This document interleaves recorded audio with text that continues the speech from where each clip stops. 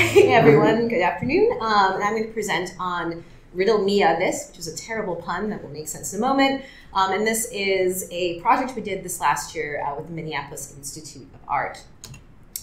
So basic themes, I kind of divide it into two different sections. One is how do you develop an immersive sort of gamified museum visitor experience? And second, how do you do this with a big cultural institution that has lots of moving parts?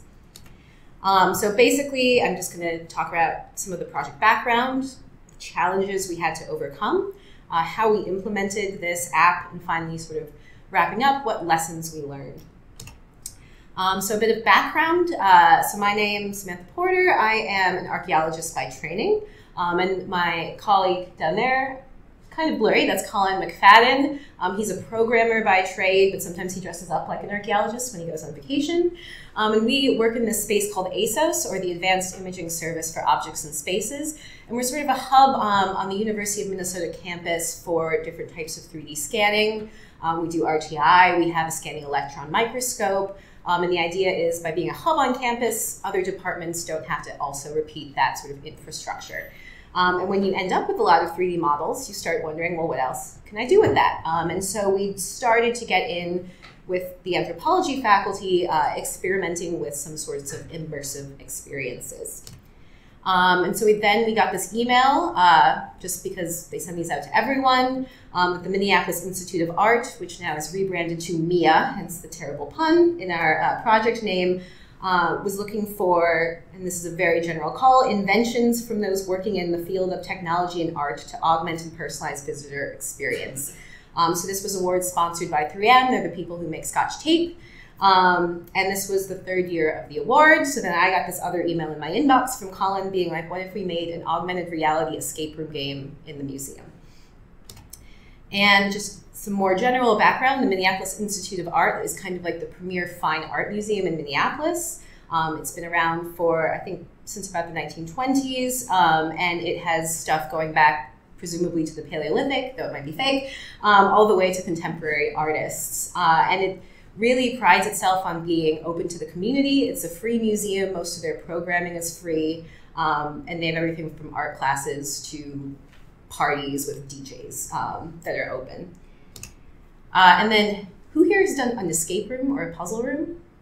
All right, that's like a decent amount of the audience. So basically, puzzle rooms are immersive experiences. I was on a panel on these somehow with industry folks at Startup Week in Minneapolis, and they were talking about how there's like virtual reality, and there's mixed reality, and there's augmented reality, and then there's real reality, which is what escape rooms usually are. They're physical spaces that are themed.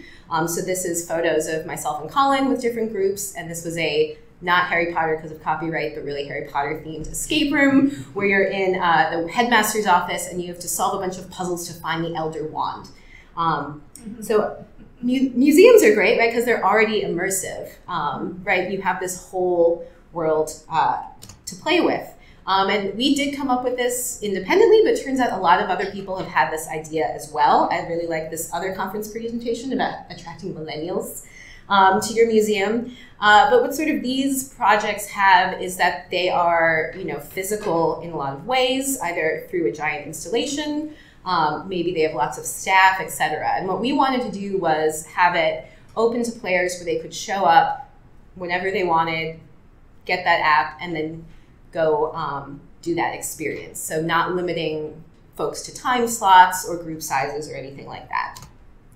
So we threw together this really, really cheesy pitch with some really bad Photoshop, but it actually worked and we got it. So oh my gosh, now what? We've got 8 months to make this app. So first of all, our team. So from the University of Minnesota, it was myself and Colin McFadden.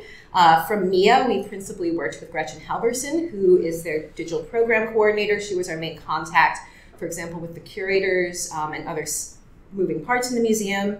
Douglas Hedgley, who's their chief digital officer, who works on strategy. And then since we actually had money, we were actually able to hire some developers. So Glitch is a nonprofit in Minneapolis that came out of the University of Minnesota student group. And their whole reason for being is to support emerging game makers in the Twin Cities, and particularly those folks that are coming from more diverse backgrounds. So we worked with Ava, who's their managing director, and then through them, we were able to hire Charles McGregor as our main developer, who was a recent U of M graduate. So this was kind of going in, how do we balance these ideas of fun and learning? So you can read this really long comic. Basically, no one likes having to just repeat facts out, right? This is supposed to be a game above all else. So kind of the strategy we took was, if you're using this information in a fun way, you're actually going to pick it up and retain it more than if we're just asking you what year some work of art was created. So that was kind of our ethos going in. We're going to make a fun puzzle experience above all. And if people happen to remember and pick things up, that's sort of a bonus. So in terms of proving the concepts, mostly this initially involved us walking around the museum, looking for inspiration, looking for works of art we wanted to feature, etc. We started off with sort of paper prototypes, writing out puzzles and like holding them up to our friends and family. And then as this evolved, we had an event. So as I mentioned, they have like cool events with DJs. And that's sort of this third Thursday of the month series. So they had a nerd themed night. So to test our puzzle concepts, we kind of just threw in a web-based puzzle experience. We had like an automatic evil society generator. So in this case, it's the community of Rococo particle physicists. And there's an evil plot, and you have to go and foil them by solving these puzzles. So some challenges. Navigation was probably our principal challenge. Basically, the museum is a series of white rooms that look slightly different if you use different white balance settings. The maps are extremely confusing, especially if you're in the interior of the museum and you can't orient yourself. Walking around is just really hard. And we got feedback during our testing that a map is not fun. This is not fun. So how do we get people to navigate through the space in an interesting way? This is compounded by poor signage. So the gallery numbers are these tiny little plaques that are sometimes on the thresholds of doors. Sometimes you have spaces labeled, sometimes you don't. Sometimes this is temporary signage, for example, with this hard bodies exhibit. And then, of course, the museum is always in flux. Pieces are always moving, and you don't necessarily realize this just as a visitor who's coming every 6 months. So we asked, oh, what are safe pieces? We want our game to have a life of at least 6 months, if not a year, etc. And then they gave us this extremely confusing Excel document. So just some examples of that space being in flux. These are two of the signature pieces of the museum. It's a Greek statue of Doryphorus and Jade Mountain, which is about like this big jade statue. Both of these pieces had been in the same place for decades. And then there were some temporary exhibits, and both of them got moved. We also avoided prints and photographs because those tend to be on display shorter periods of time. And this is my favorite. This is an Otis elevator that had been there since the 1930s that we were using as a waypoint. And halfway through development, we walked by and they were putting drywall over it. So that was a no also. So we really were trying to, for navigation, find landmarks that were kind of locked in to the space, whether it's architectural or things like windows. And I mentioned that elevator. Another big consideration was movement and accessibility. We wanted folks to get through a decent amount of the museum. And so that X represents where that third elevator was supposed to be. So we had 2 remaining elevators left, which really, for accessibility reasons, because we wanted to keep groups together, sort of locked us into when we changed museum floors using very specific waypoints. Then just some other general logistics. We were like, oh, do you have a nice database of all these didactics? And they're like, no, it's in like 7,000 different Word documents. So if we wanted to reference didactics, we had to physically walk around the museum and take photos of those. Again, construction is happening, exhibits are changing, so we had to worry about that. How are people getting through the space? Dealing with security, telling them there's going to be people maybe doing kind of weird seemingly things. Don't worry about it. We had some installed pieces like this key, and then it's really small, but a little vinyl sticker, and that got removed 3 times by security, even though the museum staff were the ones putting it up. As well as just dealing with things like staff time for training that had to be part of the budget of the project. So story and audience was probably another one of the most difficult things to deal with right away. Minneapolis is an extremely diverse city. Well, maybe I'll say for the US. right? You have Euro-American populations, indigenous populations, and a significant amount of immigrant and refugee populations as well. So we wanted to really make sure that the story we were telling was something that could be, interesting and respectful, of course, to all of those groups. Some escape room tropes include themes of art heists and ancient aliens. So those were definitely a no. So after thinking about that, we sort of played on what our app was about, which was using technology to connect with art. So we were like, let's make that the case for this. So we came up with an evil secret society called Nulla Vectis, which is really bad translated like Google Latin for no bars. And their argument was that, right, technology has severed our connection with art. And we've planted a device in the museum that will make everyone's cell phones go wonky unless you find it. But they've left a series of clues in case like-minded individuals would like to join their organization. So you're going to follow these series of clues, and then at the end you can either join them or you can destroy the disruption device and save everyone's electronics. So in terms of the nitty-gritty of creating the app, we used Unity. Basically, I won't go into too much detail, but Charles sort of created these prefabs where we could input who was sending you the message, whether it's the director of the museum or if it's Nulla Vectis, and adding other puzzle bits in there. And for the augmented reality portion, we used Euphoria, which is pretty easy. It cost us a little bit of money, I think $500 for our level of project. But it's basically you can upload your trackers and you can upload those AR overlays. With no Unity experience, I followed a YouTube tutorial and was able to figure this out in like 2 hours. So it was relatively straightforward. And then we had 3 different types of puzzles. So the first one was an augmented reality trigger. You show something to your AR camera, it triggers the next message to arrive. So in this case, it's a visitor badge. The first thing you do when you enter the museum is you're told to go to the welcome desk and get a badge. And that also was an excuse to have a physical interaction, a real personal interaction with museum staff, and then also that gave them a chance if there was something weird in the museum that was breaking the game to actually tell you. Next, we had sort of puzzles where you could fill in character strings, and finally pressing buttons in the messaging system. So I'm just going to really quickly walk through an example puzzle. Normally I don't do this if I'm presenting in Minnesota, but since you have to be at the museum to play the game, hopefully this is safe. So here you get, we had to change the name of the curator because the curator also left for the National Portrait Gallery. But here you're trying to piece together some clues, and then if you look at that message, you have in red underlined that's where you should go, so Gallery G200, and then we're also telling you how to get there. So it's on the 2nd floor near the windows facing the park. Take the stairs or elevator up 1 level. And then in blue underlined, we have this clue. The universe leaves us hints. We just need to read the signs. That's telling you to look at the didactics. And basking in humility is the path to disruption. And then there's a series of characters, which if you can actually read these, some of them are just flipped, mirrored, etc. So you have to find the ones that are actually real. So here's Gallery G200. You go up the stairs, you start walking around, you're looking at these Buddha statues, you're looking at the didactics, and then maybe you'll notice this humility brings prosperity gate. Okay, we found humility, but if you look, does this work?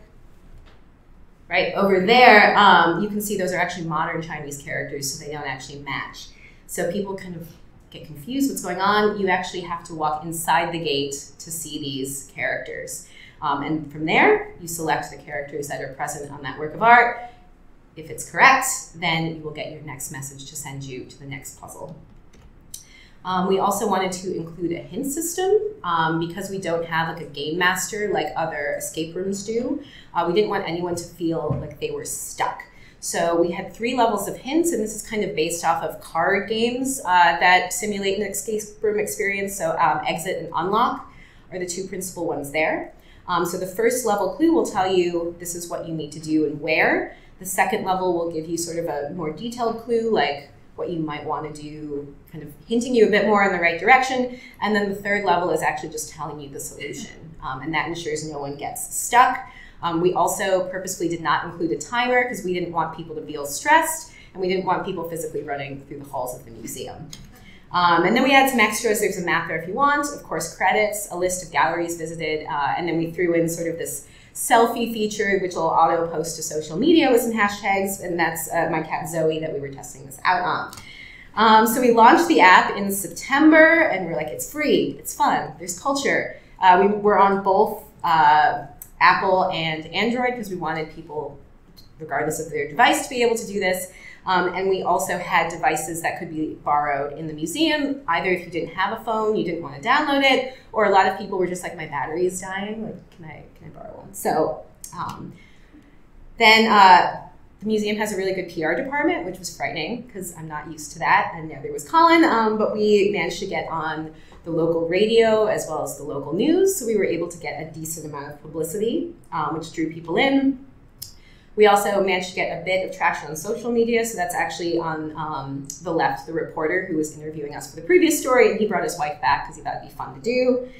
And then we had some nice articles which were really exciting to read because it seemed like what we wanted was actually the experience people seemed to get. So sort of these quotes, like you've actually got to like examine the art when you go to a museum, duh. But you know, I think a lot of times people go, you're on an awkward, like maybe first date, and you're like, yeah, art, yeah. And you know, it doesn't actually, you don't feel as engaged.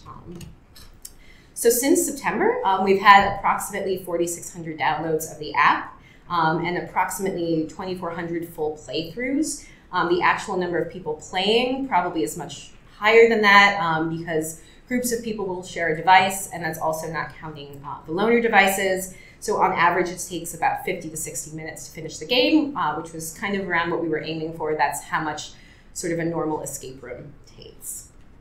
So in terms of what worked, I think player freedom worked really well. You could vary your group size when you started, how hard, or you know, could you get clues? And also, this was an interesting point, freedom not to see the whole museum. So we were specifically targeting this at a group of folks called like experience seekers, people who want to go to these cultural institutions for a specific experience versus sort of wandering around.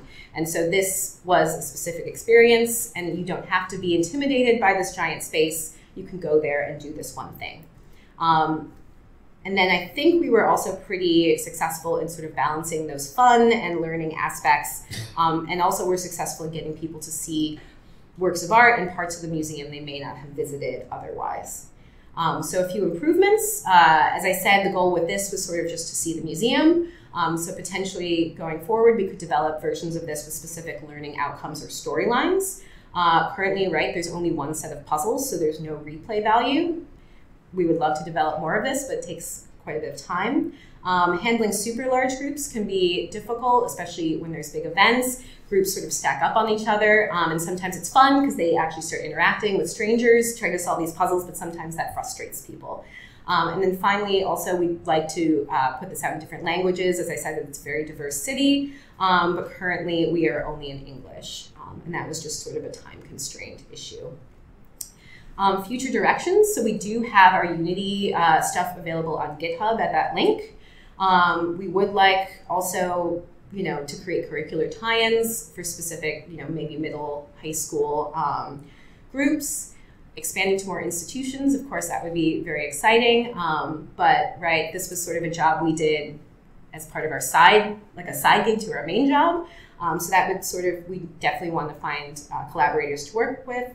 And then the pie in the sky future direction would actually be to get a much larger grant to create a sort of WYSIWYG, what you see is what you get, drag and drop thing, because, you know, some institutions have developers that know how to put a thing on the App Store, that know how to use Unity and work with C#, but most places don't. And so that's still a limiting factor for lots of folks. So just to sum up, lessons learned, people learn things even if you're not teaching or feeding information to them. I think this crowd probably gets that. And that gamification can be an effective way to get people to engage with these types of institutions. Also, technology is often not the greatest hurdle. It was a bit of a hurdle because we didn't have a ton of experience with these things, but at the same time, actually developing those puzzles and that storyline was took much more of our time. And finally, AR and VR are great, but people still like real reality. They like tactile things. During testing, one user said they really liked seeing the nooks and crannies of the museum. So that kind of this idea that we can use these immersive technologies as a tool to help people experience different things. So thanks